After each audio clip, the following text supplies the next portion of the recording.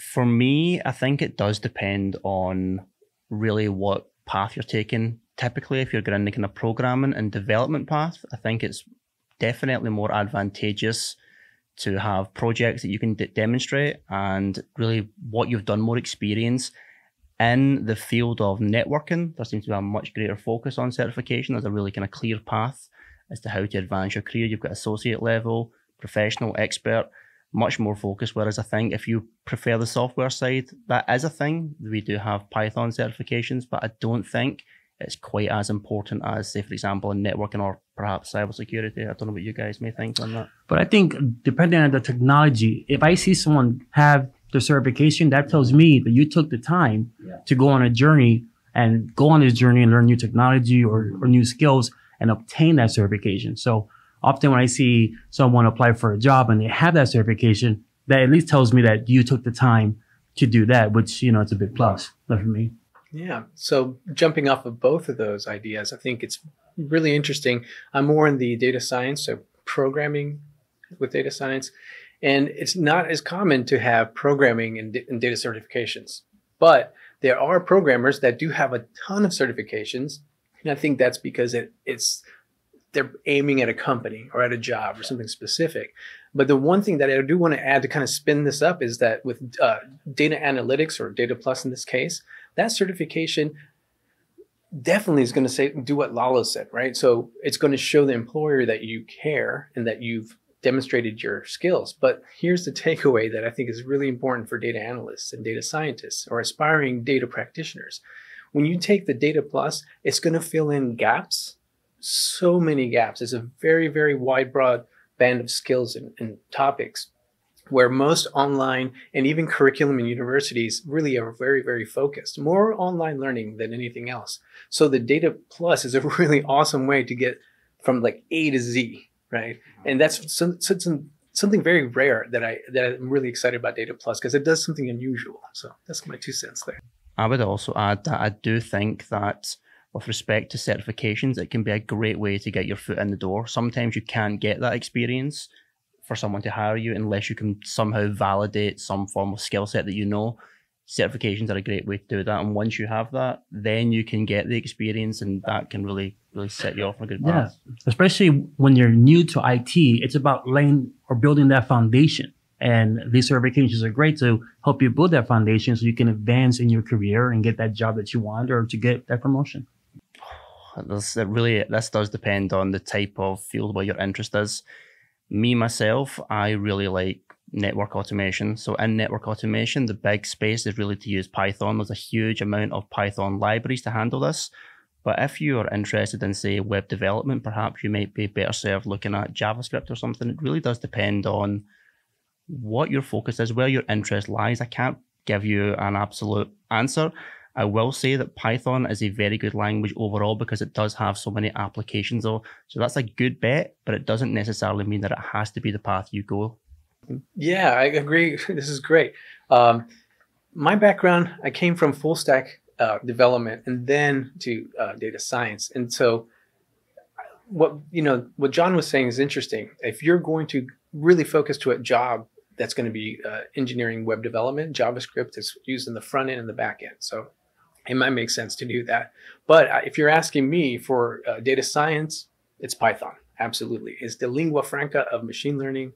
And that's exactly why you would learn that. And if you consider PHP or any of these other languages, it's very human readable. It's designed for people. There's a concerted effort to make it very, very easy to read and to work with. So it's perfect for beginners, especially if you're interested in data. That's very interesting. As many technologies, the underlying foundation is networking. So originally, when I first went after my certifications, I did the CCP voice and the collaboration. And then I was intrigued, right? So when I plugged my network cable into the switch, what happened there? So would I say that you need it? You may not, but to be a better engineer and to further enhance your skills and to build your skill set, it's a perfect complement that to have both, because then it just takes you to the next level. So, and again, I know I'm talking about collaboration now, but any technologies, you also need that underlying networking. So to understand that can only make you very Yeah. So a good example would be I used to be an instructor and help people get jobs, right? And so one of the things that was super valuable is when a student was interviewing. So you can think of this in two ways. One, if it's specific for a job, or if it's just general data awareness or data practitioners or data analytics or data science. So we got a lot of feedback about learners or students trying to get jobs. What came back was, wow, you have a great foundation in data analysis, or you have a great foundation in this one area, but how about this area or this area? So there's a lot of gaps. And the reason is data science and data analytics is a very, very wide field, because not only is it programming, you're dealing with databases. Not only is it databases, you're talking to the front of the house. You're making business decisions here or making presentations. So it is pretty wide. And so I would say it's absolutely worth it, because not only does it show your employer that you can actually do the things that you demonstrate the skills, but it gives you a much better understanding of the big picture. So you get a question, you take Data Plus, and then you go to an interview question, chances are it's going to be covered, right? So I think that's the takeaway. Yes. So AI is a big umbrella term. You have machine learning, and then there's deep learning. So think of it like this. Machine learning is a process of automating, I'm going to say tagging, so you don't need to know what that means, but it makes it a lot faster. Whereas before, experts had to actually manually do this, enter it in all that detail. So it's very expensive. Machine learning automates that process, which is amazing. It just makes the process, what used to take months or years, really, it could take a couple hours now. So the way that it also fits into data science is machine learning is able to identify patterns that humans cannot see.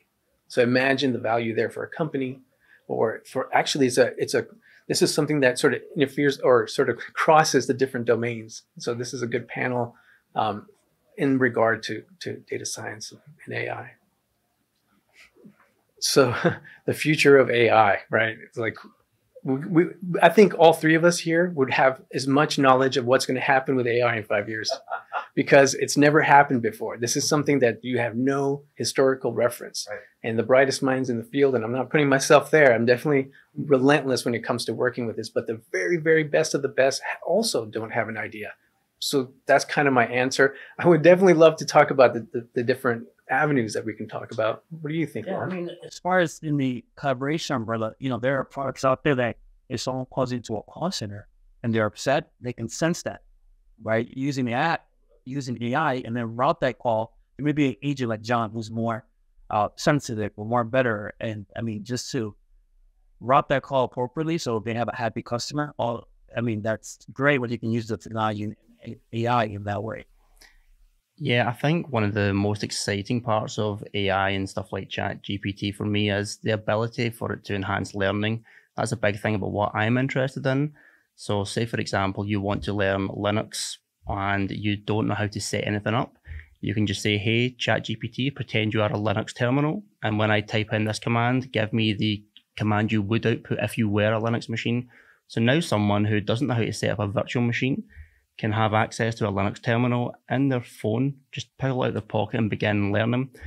They can have ChatGPT ask them questions about what they've learned to really, improve what they've really practiced, what they're learning. So I think learning for me is a big, big thing. And I think that's the thing that really excites me about AI. But as far as the future goes, I think what Jonathan said is absolutely correct. It's so hard to predict. It's accelerating at such a rate that maybe in 5 years, it'll be unrecognizable.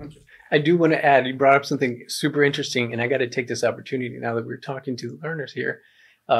When you mentioned learning, so what people are doing with AI, there's two things that's happening. One, they try to trick the AI. Two, they ask for, give me all this code, and then I'll copy and paste it. So I do want to say one thing. Really, the most powerful thing, I don't know what's going to happen in 5 years, but I do know that it's a tutor. That what John said, talk to me like you're a Linux terminal, talk to me like you're this. That's really the value. And I really wanted to put that out there because the data is out there saying that people are using it for these other avenues, which makes sense. I did that too. But if you want to use it as a tutor, I think that's really where you're going to get the return on your investment. Thanks for watching. If you're interested in an IT career or looking to brush up your IT skills, check out cbtnuggets.com and sign up for a free trial.